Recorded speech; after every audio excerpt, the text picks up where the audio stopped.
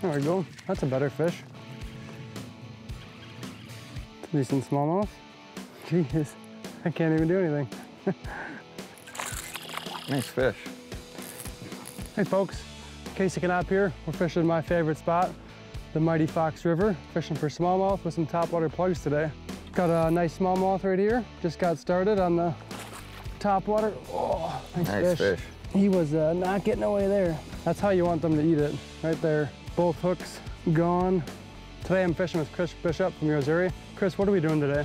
Well, we're gonna hammer some banks with some topwaters. The river is crazy low, and you know, we kind of planned on going all in on the topwater bite anyways, but I don't think we have much of an option with the way the water is. So it's a great start. Looking forward to seeing what we can do with some pencils and some poppers. Absolutely, looking forward to it. Whoa, there he is.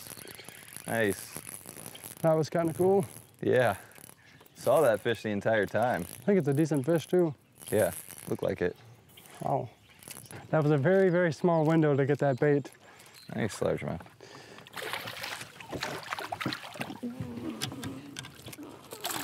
Oh, yeah. I've been waiting for one of those nice green ones. It's a healthy fish. That was really cool. Well, Chris, brown or green, I'm fine with either one, so. Yeah. Especially if they're this size. Yeah, that's a nice chunk. Pretty fish, too. Absolutely. There's on the first popper fish, second popper bite. Not a giant, but a healthy, chunky river smallmouth? Smallmouth. He's a little bit darker than the one on the back of my shirt. Chris, why'd you end up throwing the popper? Well, these fish are ultra tight to the structure. So I've been throwing a pencil, and I love to throw a pencil. I'd rather throw a pencil than a popper in general.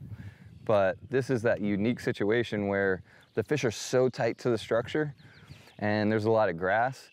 The popper allows you to slow it down, keep the bait in the strike zone for longer. But you see it stays in that strike zone, you know, easily twice as long as the pencil does. Because once you're more than 3 or 4 feet away from the shore in this fishery, you're out of the strike zone. Got some shoulders to him. Nice fish too. Yeah, right where he was supposed to be. Largemouth too. Ooh, nice one. Yep. That was cool. Getting right about a foot off the shore, one twitch, and sucked her down. One hook in her. Ooh, just on the corner of the mouth. Barely had it hooked. There we go. Nice fish. Thanks, buddy. There's one. There's one on the popper. It's like a smallmouth. Sounds like a good blow up.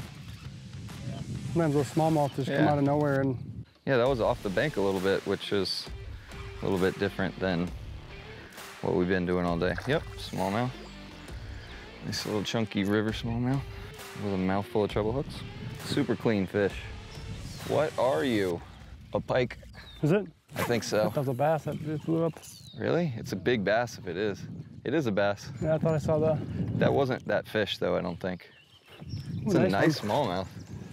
Nice smallmouth out in the middle. Ooh. Oh, he's hooked good. Thank goodness. Wow, that was a surprise. That was kind of cool. I threw at some kind of carp slash pike slash mystery fish that was pushing water across the surface, and this guy just, sometimes it's better to be lucky than good, and that was one of these cases. But you know, pretty tough conditions. I mean, water extremely low, hasn't rained up here in Wisconsin in a while. Water temps getting pretty warm, bluebird skies, no wind at all. And this is one of the better chunks that we've got today, and they were all on the, what I would consider finesse topwaters, which is 3DRX popper and the 3DRX pencil. And just landing them as close to structure on shore as you can, landing it real light tackle, 10-pound super braid, 8-pound Missouri hybrid, fooling some pretty smart smallmouth in some pretty tough conditions. So, Chris, you literally cannot get your bait close enough. No. I pulled it off the mud bank, did 2 pops with it, and this guy just absolutely annihilated it. Yeah, that was a cool bite. That's what these fish are doing though. Strong bite, big largemouth. They're waiting for frogs to come down and The sounds of it, it sounds like he had it pretty good. So there was a pretty good pop on the surface there. That was cool. There's just something about throwing topwaters and keeping the electronics off and just fishing with your eyes, and it's a lot of fun. Good bud. Oh yeah. Oh yeah, 2 hooks in them. Sucked it right off the surface, perfect. Chris, I've never seen the water this low, but I'm sure glad you brought those topwater baits because it might have been tough fishing otherwise. Yeah, it was key, man. We caught a couple really nice fish, had a lot of bites, had a lot of misses, you know, typical topwater fishing, but... Chris, where can we find more information on your Zuri baits? So check us out at www.yo-zuri.com or check out our YouTube page. You can check us out on Instagram, Facebook, lots of good information in a lot of places on social media. So stay up with, you know, what's new and what's going on with Yo Zuri, and, you know, always good stuff we've got coming out, so check it out. Thanks a lot, I appreciate it. Absolutely, thank you.